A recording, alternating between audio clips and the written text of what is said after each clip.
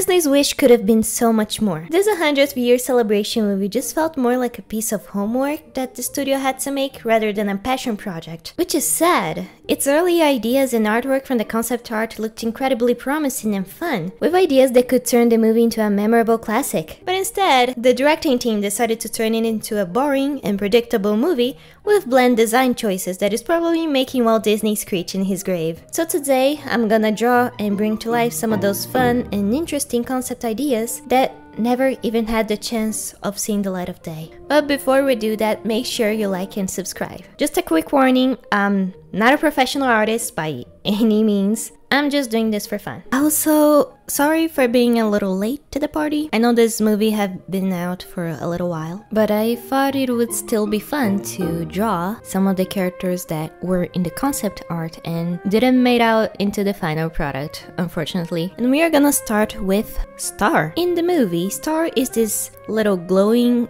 alien ball, and it helps our main character, Asha, defeat the king. Its main role is mainly to be cute and to be cute, I guess that's it. And to be merchable, make a lot of money to Disney, I guess. But aside from that, Star in the movie is nothing more than just a cute little thing that does those little cute things to make you laugh. Which in contrast with the original idea from the concept art, Star was supposed to be a boy, a magical boy. Now, while the ball is fine, I think it's a little soulless. You know what I mean? It's funny, but there's no emotion to it, no story. Other than do silly things, it has no purpose. Star just appears out of nowhere and it's just there, which I think is a waste. If they had decided to make Star a boy and gave him a proper story, like motivations, why is he helping Asha, the main character? How does he feel about having to help her just because he's a star in the sky? Does he have a family? You know, there's a lot of questions that you could answer better if he was a boy. Not that you couldn't, if it was just this little ball. But either way, it would change the whole dynamics between Star and Asha. I think he could still be doing those cute little things that Star Ball does. You know, he could be energetic and do funny magic stuff while still having his own character arc. The main thing with this movie is that every character is just so flat. Everyone just feels two-dimensional. And this Star that we got is the same thing. It's a cute ball that sometimes make you laugh, and that's it. So why didn't the writers decide to make Star a boy? Well, apparently, according to the Wish concept art book that they made, Star was originally inspired by Peter Pan. So I suppose his relationship with Asha would kind of be like Peter Pan and Wendy, which I think would have been pretty cute. Maybe sprinkle a little romance in there. I think it would have been pretty fun. You know, a magical boy and a normal girl. But I think it would have been fun to have something more there, other than just be funny and help the main character. Also, apparently the problem with making Star a boy, according to the writers, is that his role looked a little too much like Genie from Aladdin, which I think is weird. Yeah, maybe they're both magical and grant wishes. Even if Genie and Star had pretty much the same role, I think what would make the main difference is their story, their character arc, their motivations, their personality, and how they interact with the main character. I think Genie and Aladdin had a completely different relationship than I think Star and Asha would have.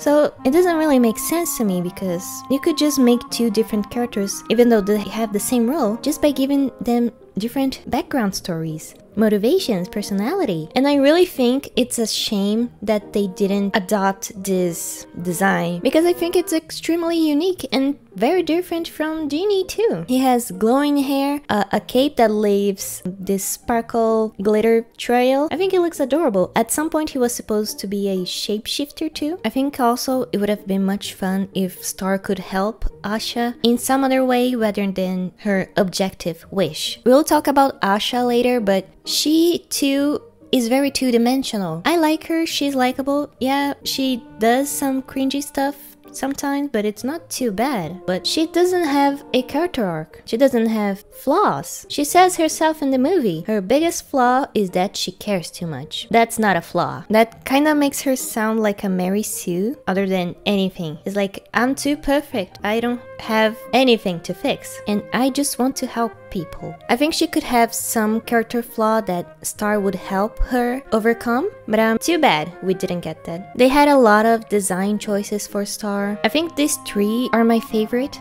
He looks ethereal, he looks fun, he looks really cool, and I would have loved to see him in a movie interacting with Asha. Maybe add some story to him about how another human impacted him with their wish, or I don't know, anything. Just give him personality. So yeah, I incorporated this image here of Star, which I think is the most magical and fun looking one. He has a darker skin, a hair that glows in the dark, a magical cape, and yeah, I think it was a pretty unique and fun design, and he's probably the character that I'm the most upset about not existing in the movie. But this next one is Queen Amala. Sorry, she's a little bland. She's also just there to help the plot.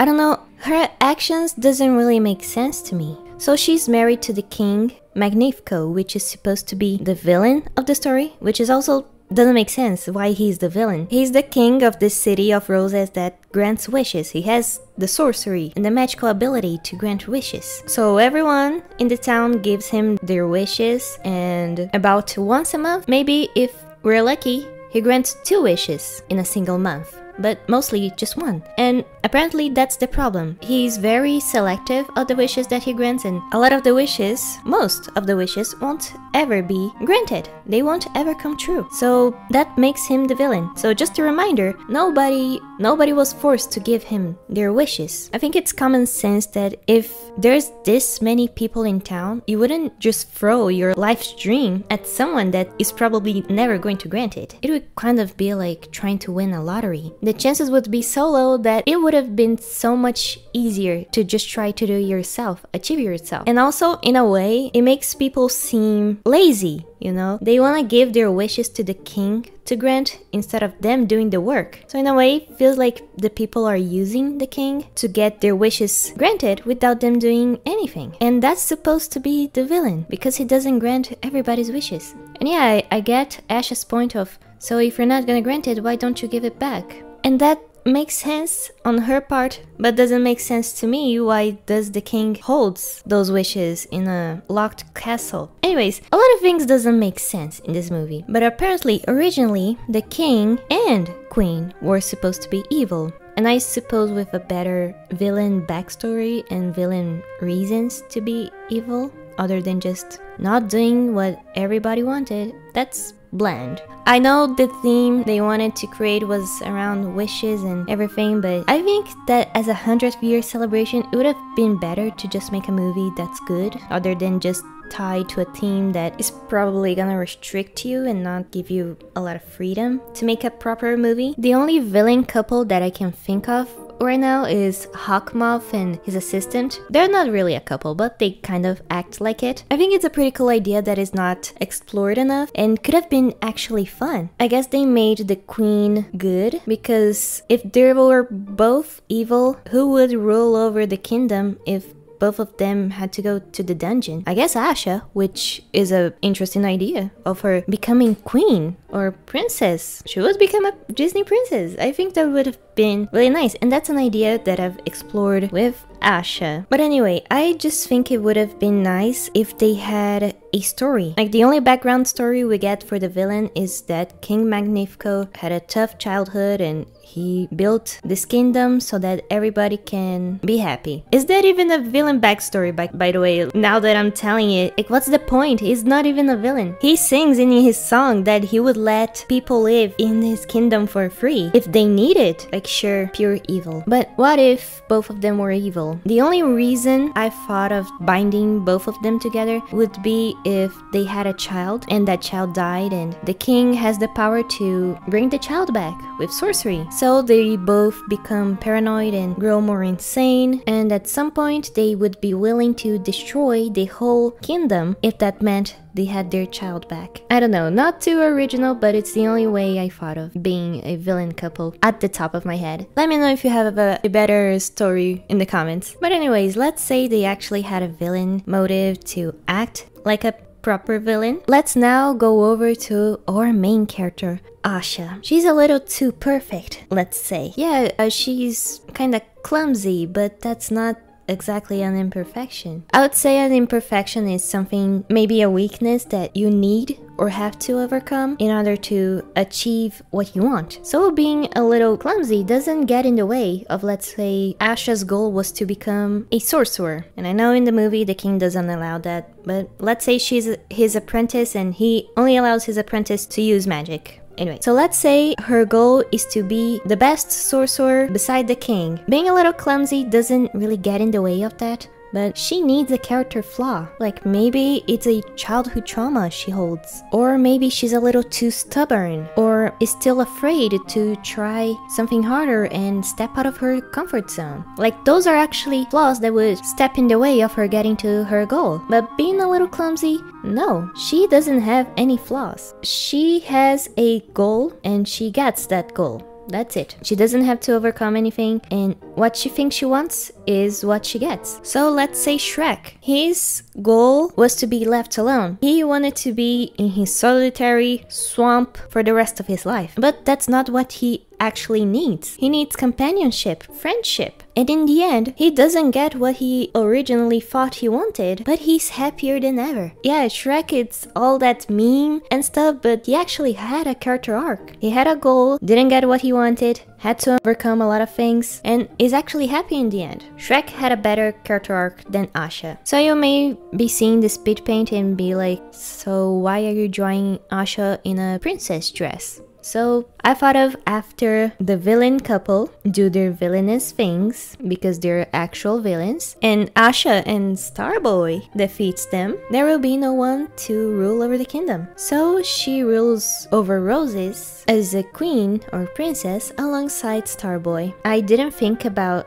a goal for her, what she wants, her flaws, but I think whatever she had as a flaw, she would have been able to overcome together with Starboy. That would have been so nice to see. But we got this movie instead, which is fine. I watched it. It wasn't the best thing ever, and it wasn't the worst thing ever too. It was just okay. But honestly, from the concept art to everything, this movie could have been just so much more. The queen is just there to help the main character to get to her goal. She's kind of like a prop. She doesn't have her own story. She doesn't have her own goal. She's just there to help. And that's it. Boring. Come on, Disney. Shrek did better. Overall, Star did come out pretty cute, but I would have loved to see him as a boy interact with Asha and together overcome their own fears and flaws and develop in their own ways. Well, it's a shame we didn't get that. Maybe in the next true 100th year celebration, I guess. Better luck next time. But anyways, my wish is for you to subscribe. Thanks for watching. Bye bye.